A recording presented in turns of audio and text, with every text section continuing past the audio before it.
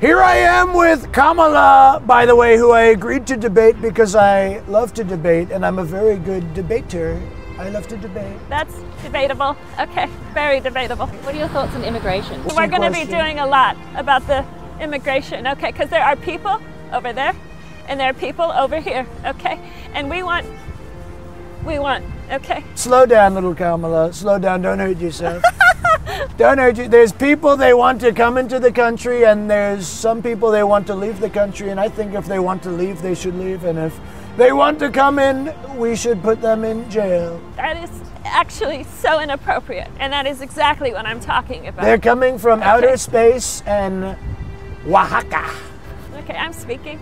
All right, I'm speaking. Welcome everybody to the Daily Recap Show, where we talk about stocks and the financial markets. My name is Chase. Guys, if you like this video, please subscribe, hit that notification bell as well as the like button, and leave a comment for the algorithm. Let's get into it. This is the daily heat map of the S&P 500, and stocks traded very bullishly today. I mean, a lot of green in a lot of sectors. Look at stuff like financials, industrials, energy, very green. What weighed on the market today though was some tech names. Look at stuff like Tesla, Amazon, Nvidia, AVGO here in semiconductors, as well as Apple. And while there wasn't much news here in terms of semiconductors, they were just giving some gains back last week, especially when you're up 10 to 15% in a single week. You're going to have a bit of profit taking. Intel was up 6%, the best performing stock in the S&P 500 on the back of a $3.5 billion military deal to make chips for the US government. Apple was down 2% on weaker than expected iPhone 16 pre-orders, and that overall weighed on the market. Other than that, it was actually a very bullish day in infrastructure, excluding Microsoft, as well as software. Very solid day here in software, and actually just the broader market. Guys, it was a very bullish day under the hood. Financials, energy, communication services were all up 1%. You look at some of these rate sensitive names and defensive names like real estate and staples down.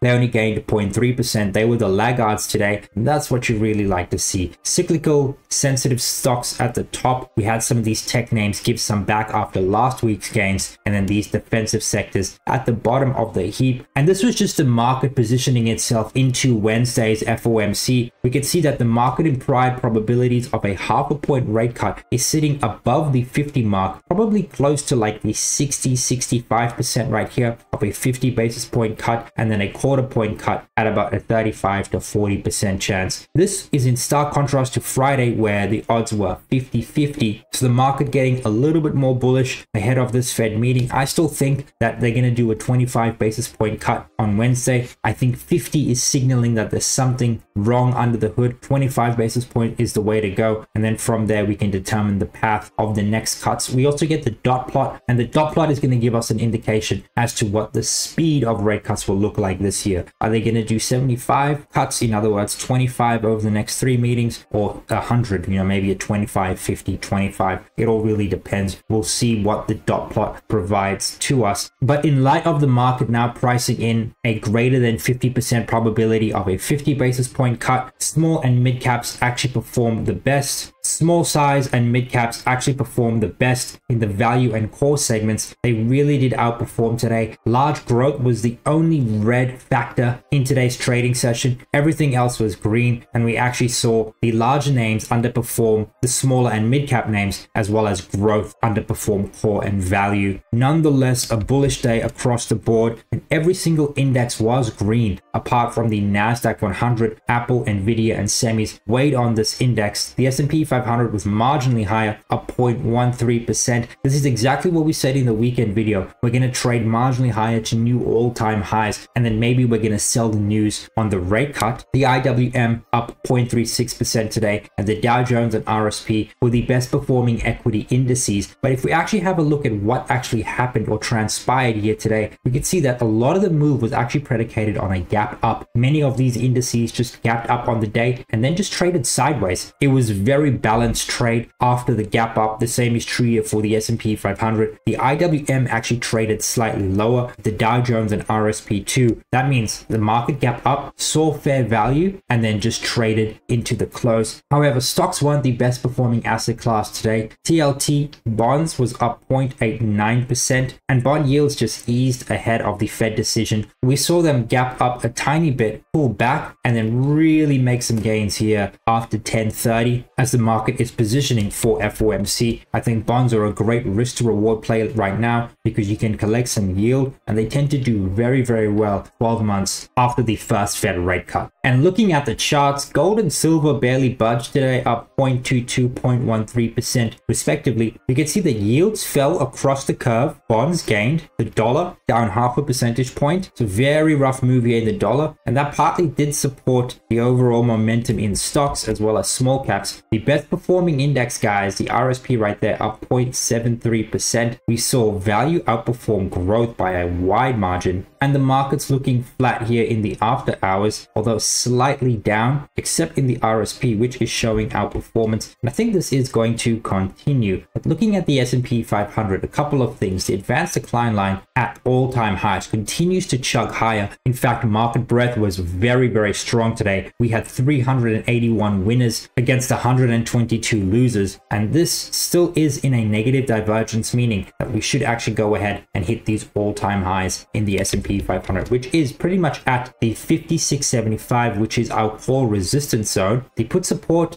stay where it is at 5450, and the gamma flip is now at 5570. So, you know, the gamma flip inched up about 20 points higher from the close last Friday, and if we do see a pullback here, we should find support in this area and then propel us to new all-time highs. It does get a bit grim if we go below the 5570 zone, but things are looking rather constructive, especially when you look at this overall, the technical picture right now. We put in a higher low right here relative to this low, which is largely constructive. What we need to do now is just go ahead and break these highs right here. The actual high right there is 56.49, so you know we're about 20 points away. We just have to go ahead, break this high, potentially get a close just to confirm these lows. If we don't do that, then things look really, really shaky on the S&P 500, but hopefully we go ahead tomorrow, break these highs right here, and then that would actually confirm this low, and then we can start look to the all-time highs. Regardless of what happens, we trade the plan, and above the gamma flip, we're in positive gamma, we lean bullish, buy dips, sell rips to the put support. And right now, if you are not long in this market, what you really want to actually do is probably wait for a pullback to this 5570, and then you can enter there for a move up to the 5675. However, if we get a close below the 5570, you probably don't get long, and you probably see what the price action looks like, especially if we do get the sell the news event on Wednesday. Then you can maybe lean short to the 5450 area. However, I'd probably take those shorts in maybe some of the larger cap names, not so much the smaller cap names or the equal weight names, just because they have actual relative strength. Like, that's a very strong day for the RSP, the IWM up 0.36%. Let's have a look at how the CAF index did, something I'm really bullish on. CAF was actually up 1.04% today. Very, very strong day when you look at that. So I wouldn't get short in any of these smaller names. If you are looking to take shorts, maybe do it in the S&P 500 cap weight, or maybe the Nasdaq 100, but we are going into a cutting cycle, and I would really wait for like a solid close below the gamma flip before actually taking those shorts. Otherwise, lean long and take advantage of dips that we do get in the seasonal week period to add exposure, because I do think an end of year run is coming, and we are going into a cutting cycle. Stocks do very, very well in a cutting cycle where earnings are growing, and earnings are growing at the moment. But looking at the Nasdaq 100, nothing has really changed. 19,100 is still the gamma flip, and you know, I would wait for a pullback here to enter long and go higher, and below here I would actually look to shorts. But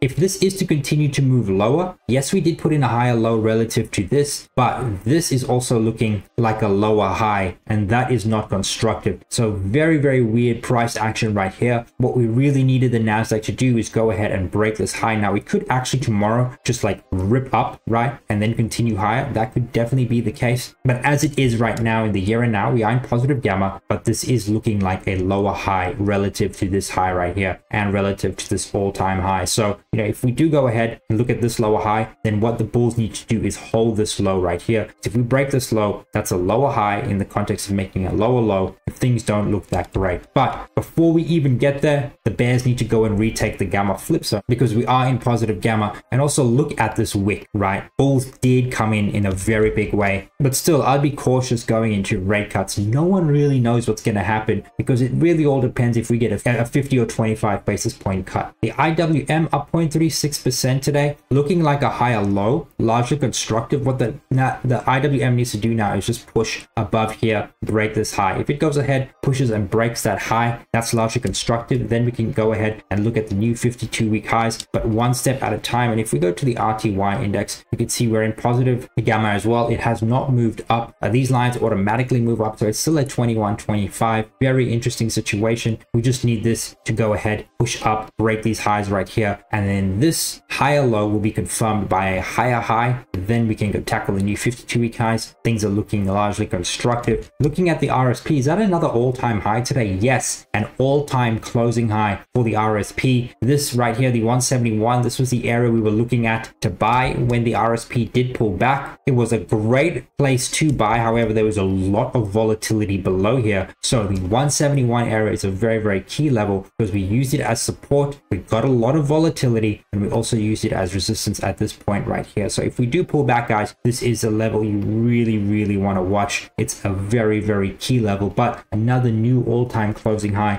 for the equal weight S&P 500. This looks very, very strong. And I think we're going to go ahead and get 200 next year, into the end of the year, into 2025. The RSP can probably trade 200. And if we take a measured move as to like what is the actual gain on that, you're looking at like a 13% gain over the next 6 to 12 months. So great risk to reward right here. And actually trading at relatively fair value. I think it still trades at like 16 times forward. So, very, very good value when you look at that. And then we look at the advanced decline line at all-time highs. With this at all-time highs, this looks really, really strong. And you really just want to add exposure to pullbacks. Don't take a short in the RSP. It looks very, very strong, guys. Just buy the dip in this name. This is Goldman Sachs sentiment indicator. This indicator right here just shows the positioning across retail, institutional, and foreign investors versus the previous 12 months. A reading above 1 means equity positioning is stretched. It means, trades are heavily crowded. Vice versa, light positioning below this level right here. And right now we're sitting at 0, flat bang in the middle, which means investors' positioning is rather agnostic. But given the trend we've seen right here, to get to this level, investors have actually lightening their equity positioning leading up to the 0 mark right here, telling us that institutional, foreign, and retail investors have been net sellers in recent weeks, and that's why we are in the position right now. And this can lead to outsized volatile moves in the market. However, volatility is simply opportunity, and since 2010, had you bought 10% dips in the S&P 500, 12 months later, you had immense outsized returns. Things do get hazy 2 years and 5 years into the future, but buying on a 10% dip has netted you a 20% return 12 months later since 2010 on average. And heading into a cutting cycle where there's no recession further compounds this fact. Equities typically rally following the first Fed cut when we don't get a recession, as you can see right here. I don't believe we're going into a recession. I think the economy is actually pretty strong. Certain components of it are weakening, but that's the point of rate hikes to temper inflation. Economic growth is going to slow. Now we're going to unlock certain parts of the economy like the housing market, and all of this cheaper capital is simply going to boost equity prices because businesses generally make more money when